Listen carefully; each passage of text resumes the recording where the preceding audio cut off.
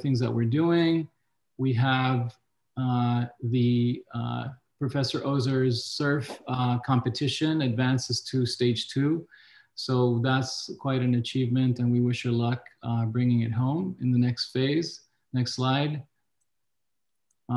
As well as Professor Chamorro, who collaborated with Felice Gordon from architecture in the Biennale that just took place here in Miami. And finally, I wanted to remind you that there's about $120,000 in scholarships, which I've emailed, and I want you to log in. You cannot win these scholarships unless you apply, and the deadline is coming up. These are sponsored by LAF, and I think we have some very worthy candidates. You just need to start soon because they require recommendations, etc. So please take a look at that, and we'd be more than happy to help you. And best of luck to everybody this semester. Looking forward to working with you and seeing some amazing things in the spring. And I'll turn it over back to Mr. Jason Chandler, Chair of Architecture. Hello.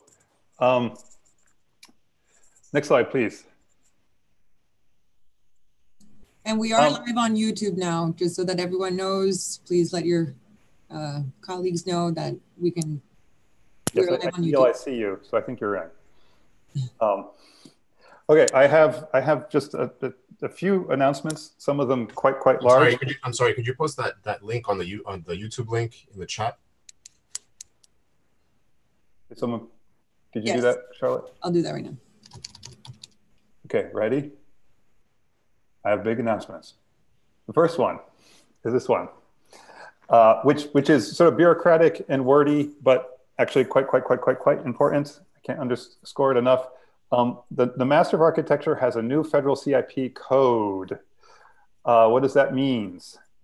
Mostly, it means a number of things, but the most important thing for our international students, this new federal STEM CIP code designation provides international students on an F1 visa who are studying in STEM areas of study, now our Master of Architecture, can now potentially stay and legally work in the United States for 3 years following graduation.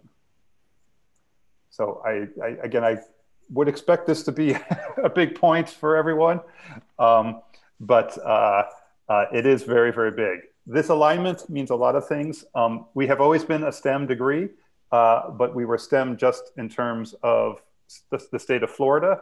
So this shift is consistent with our research and our curriculum. So we are a science and, well, I guess it's science, technologies, engineering, mathematics code.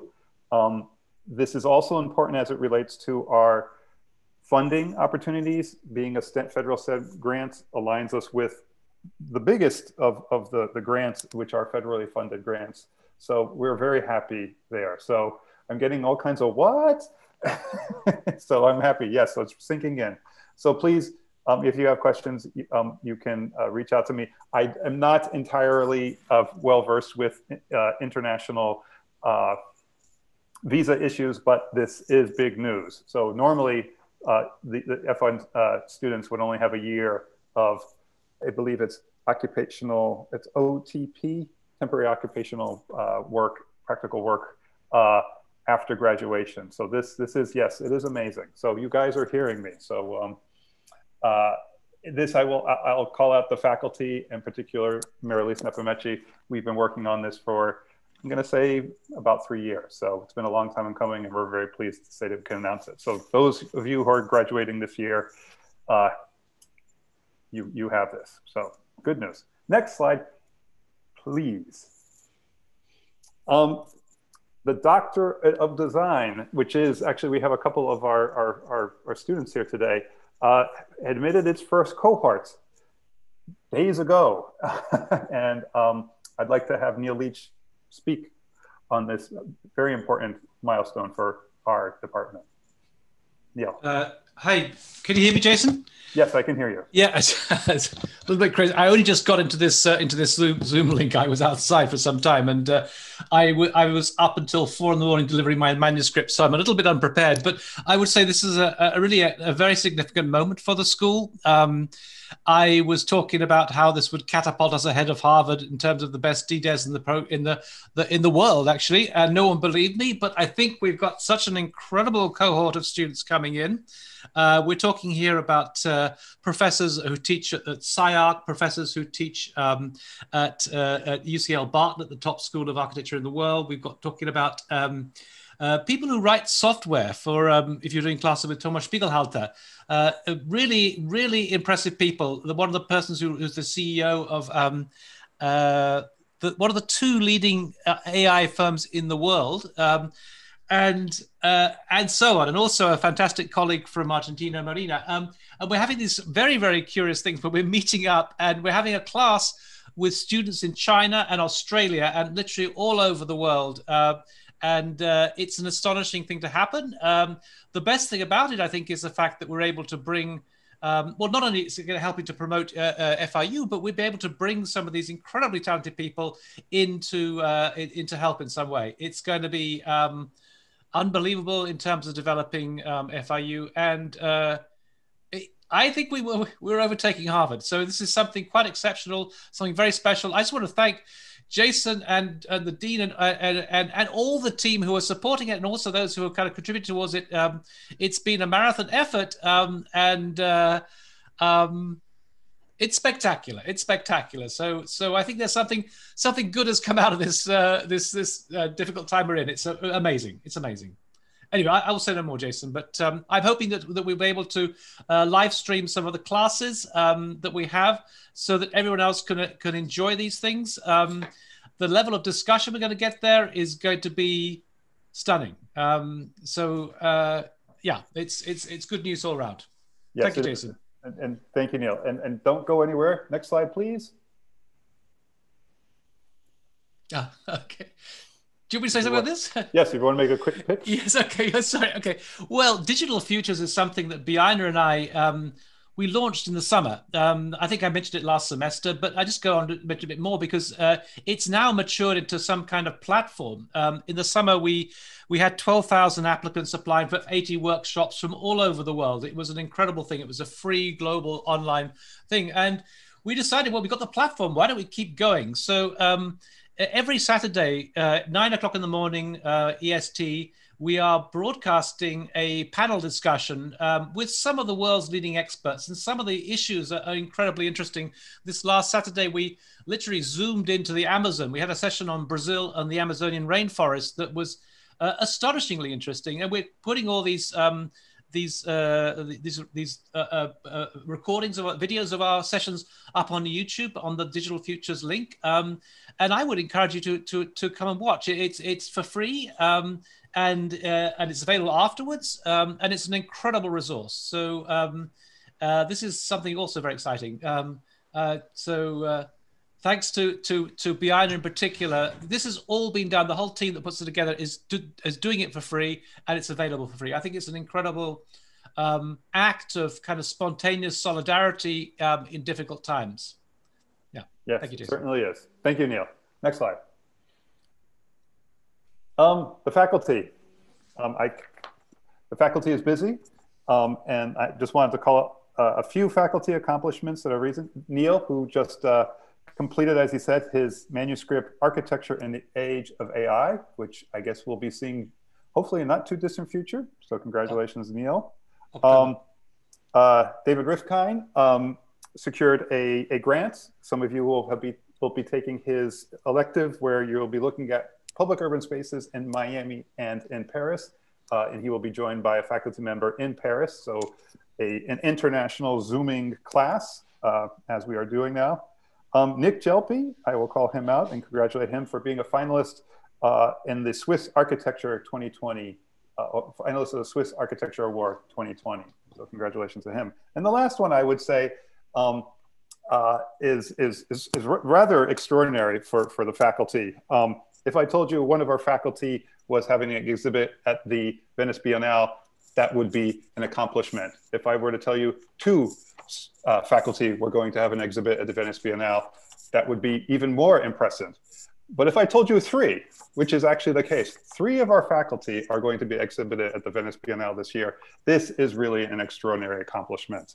And I'm very pleased to say that Thomas Spiegelhauser will be exhibited in the Italian pavilion, exhibiting his crunch work.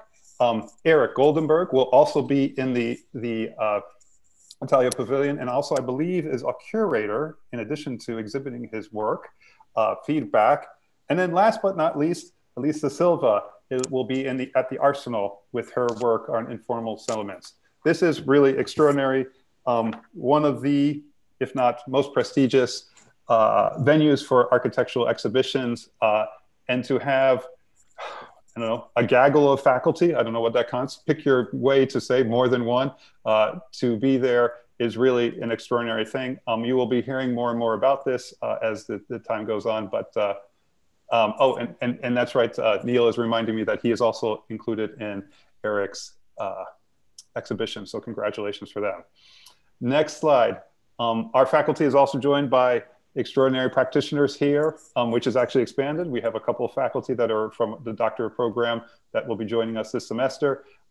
So it rounds out with slightly over 42, 43, 44, 45 faculty that are engaged in teaching here, but also doing extraordinary things in the profession. So it is, I guess it's sort of very many levels a proud moment for us. And I do think these are shared accomplishments. I think we are all FIU, and when any part of FIU is doing well, we should all celebrate that. So congratulations to my colleagues. Next slide, please. I want to add something a little bit, something interesting. That, we always celebrate our alumni, and there is an alumni who's collaborating with me in the presentation of this group exhibition called Feedback at the Biennale, and his name is Andrew Santalucia.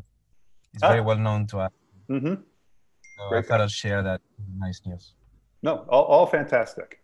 I'll just go through these quickly. These are our lower division faculty. Next slide. This is the upper division faculty, which you will all be meeting. So I won't dwell on this. Next slide, please. Our master projects, seminar and studio options, which have these little quirky things afterwards. I don't quite get that, but at any rate, we have 7 of them covering an expansive of research options. So for those who are not yet into the master project, something to look forward to. Our super jury, which is our end of the year kickoff or celebration will be Friday, April 16th. An all-day event, but the jury will be the final one. So for all of those students that are not in those studios, you will be able to join those. And we've had several hundred people involved in that last spring. So I'm looking forward to that this spring. Next slide, please. Biana, are you here? Do you want to say a word about our lecture series? Sure. Okay. Hi, thank you. So our lecture series this year has been very much student driven, and it was a process that started from a past summer where the chair of departments facilitated a conversation between us and our student body. And so the result of that was 2 lectures that we held last semester, and we're taking advantage of the Zoom format and the remote meeting format, and we are thinking about this year's sessions as more of a panel conversation. So we are kicking off our first event of the semester by inviting back one of our alumni, Robert Colon, who's going to actually moderate the session. And the session focuses on designing for collective well-being. So we're going to talk about concepts of sustainability and urban and architectural health in a very interesting way. And then the session after that will focus on the activist architects. And here we're using the term architect loosely, as here, this is an effort put together by the School of Architecture, which is the Department of Architecture, Interior Architecture, as well as Landscape Architecture. So we're very, very excited that we were able to, with our students, put these panels together. Thank you. Thank you, Biana. Next slide. Eric, do you want to introduce the AA school? Yes, thank you very much. I'm glad to say that this program is coming back to us. Unfortunately for COVID and other reasons, it was canceled before, but it's been running, at FIU. It's a program it's a global program that belongs to the Architectural Association in London. This is a very prestigious school. Of course, at least half of Zaha Hadid's office people come from that institution, and amazing professors and professionals came out of that institution, including Zaha Hadid. So it's a school that has visiting programs in all the cities around the world where there's people developing ideas that they're interested in. And we are working this time, we have done it before twice at EMBAS, and we'll be working again soon on a project related to the Reef Line project. It's a project that you may have seen in the Miami Herald and many other media, and Design Boom and many other media. It's a project that's going to create a coral reef, artificial coral reef, underwater galleries, basically an infrastructural piece. And we are collaborating on the Reef Line project with OMA, with Rem Koolhaas's office through his partners. And the people that are engaged in signing to do this visiting school, Miami AA, will be collaborating with them, and also will be part of the Venice Biennial, the Venice Biennale exhibitions, the spaces that I'm creating at. So it's going to be a very interesting program. There'll be more announcements about it soon. And I hope that some people from FIU join, because this is the opportunity for you to collaborate with lots of students from around the world that join this program. So it's like bringing the world to you. And thank you. That's all I wanted to say. Awesome. Thank you, Eric. Next slide, please. Study abroad. We are, of course, being very attentive to the world right now, but we are hopeful, and we are going to plan our study abroad accordingly. So please stay tuned. The idea right now, the plan is to have a study abroad program which would travel at the end of the summer, which would place us in the last week of July and the first week of August. And we are hopeful, and again, I'm internally hopeful that we will have a world that will allow us to do this, but this is our hope. And again, while a lot of things are out of our control, we are going to try to, if it is permissible, to have study abroad as soon as we can, because it is, I think we can all argue. I have to say, Charlotte's been accidentally putting in pictures of the Eiffel Tower, which makes me think of traveling. Maybe it's subliminal from her desktop, but I'm sure all of you want to go out and see the world again, and we are craving that. So again, stay tuned. We're working very hard to do that. Someone's asking about Genoa, same thing. You know, we're hoping again for the fall to have Genoa. We're also thinking for the following spring to have Milan. You know, we want this as you want this, but again, we have to work with the situations that we have right now. But again, I remain hopeful, and I'd like to see this happen, as I'm sure you're all, as soon as possible. Again, safety is the most important concern, as the Dean said, so we have to be mindful of that. But we will obviously only do what we are allowed per the regulations of the government and all the other requirements. Next slide, please. We are over 6,000 Instagram followers, not that I'm counting, but please, if you have not joined Instagram, please join us. It is the venue for us to celebrate and send out all the good work that the department is doing. So if you aren't tuned in, please do so. Next slide.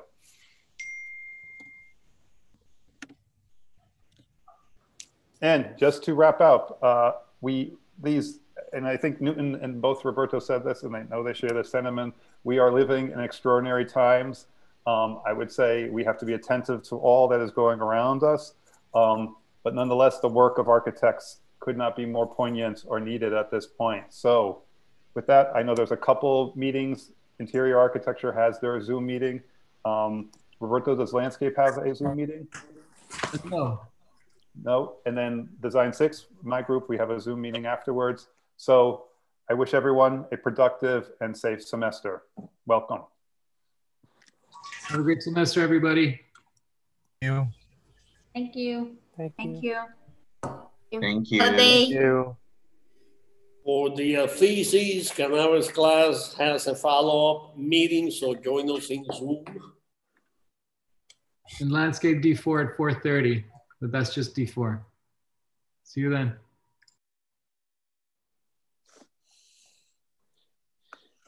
Okay. So now we